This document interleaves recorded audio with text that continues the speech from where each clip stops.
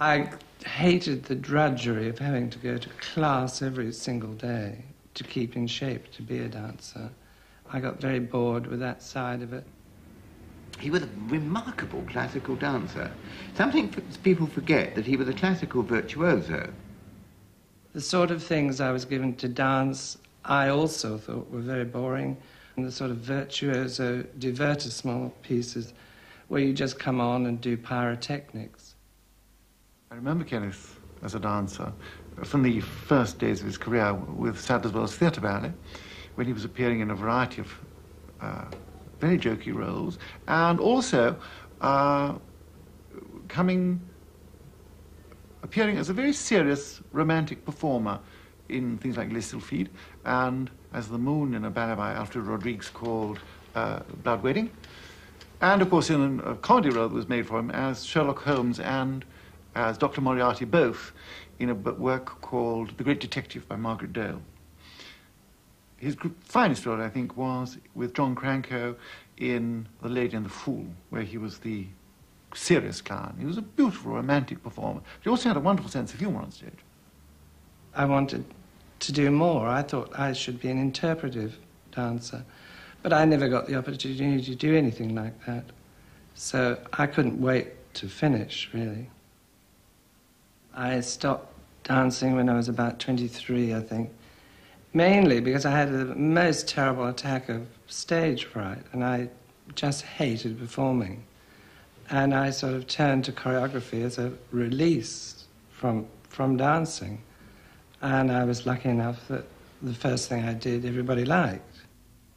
In fact, he only got his opportunity when someone dropped out at the last minute. He had 1 week to create his first work. It was called Somnambulism. It was done on one of our little concerts somewhere, and it was incredibly good. We were all very excited and realised at last we'd found another will-be English choreographer of real merit. Somnambulism used this kind of third-stream jazz by Stan Kenton, and it was obviously based on classical technique, but it was a very new and jazzy way of using that technique. It was quite clear that a new force had arrived in ballet. Almost immediately, Ninette de Valois commissioned MacMillan's first work for the Sadler's Wells Theatre Ballet. It was Danse Concertante, set to music by Stravinsky.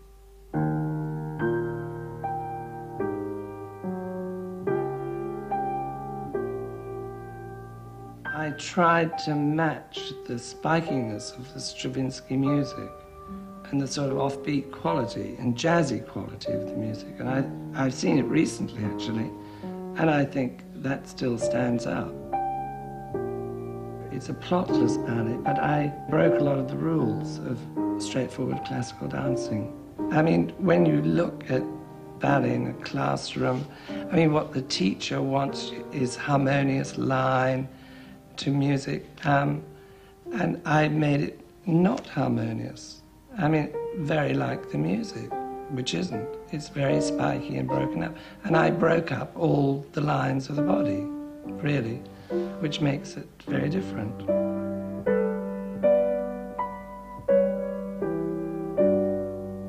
I think the first night of Danse Concertante is vastly memorable, because suddenly the curtain went up. There were dancers looking different from anything one had seen before at that time, doing different things. Here was a young man absolutely fizzing with ideas, fizzing with classical steps which he was turning around, altering, giving new aspects to. A young man who had seen the theatre and the cinema and been amused and entertained and intrigued by things he'd seen there. And he suddenly found ways of putting this already into dancing, so that hands became masks, fingers pointed, arms were just seen coming out of the wings. This was wildly exciting. It was a great sort of, like a cork out of a bottle of champagne, these ideas suddenly poured out and fizzed all over the stage. And the dancers, as always with MacMillan, looked marvellous. In Danse Concertante, MacMillan first worked with the designer who was to be his collaborator more than 30 years later on The Prince of the Pagodas, Nicholas Georgiadis. Was it straight away an easy relationship with Kenneth? Actually, no. It was never easy because of the complexity of his work. And it's the same now. It hasn't changed, this relationship, because you can't do a straightforward, literal interpretation of what he wants. And also you can't do the decorative interpretation of what he wants. It has to be both. Really, when you're designing for a dancer, you have to only design that part of the body, because the legs really should be seen and hardly covered. So, I mean, as a designer, I mean, he wants to put everything onto the body, which I understand. But in some cases, that's not possible. So those are the sort of things we fight about. Yeah, Teddy, can you bend your legs more? Yeah, but one after the other. In every movement he creates, there is also a psychological background. It's not decorative movement. Bend, bend. Therefore, you know, it makes a great demand on one's imagination to have costumes that are sort of easy to move in, decorative, and at the same time they have to express some of this background to all the dances he creates. That's it. The other thing that marked him out as a choreographer from the beginning, apart from vocabulary, was a very strong, pungent sense of character. It came with his second ballet, which was House of Birds, where he told the story of some young boy and girl who are trapped by a witch and who turns people into birds.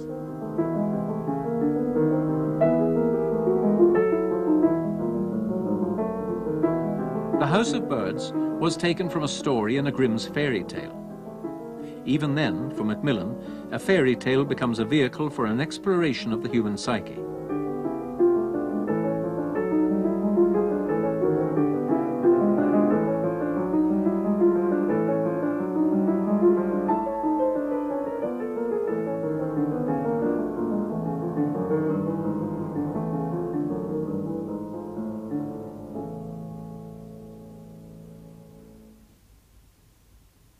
I am very interested in people, and I wanted to portray the dilemma of people living and working and being with each other. I wanted to show that kind of thing in ballet, and that at that time, in the early 50s, that was not a very popular thing to do.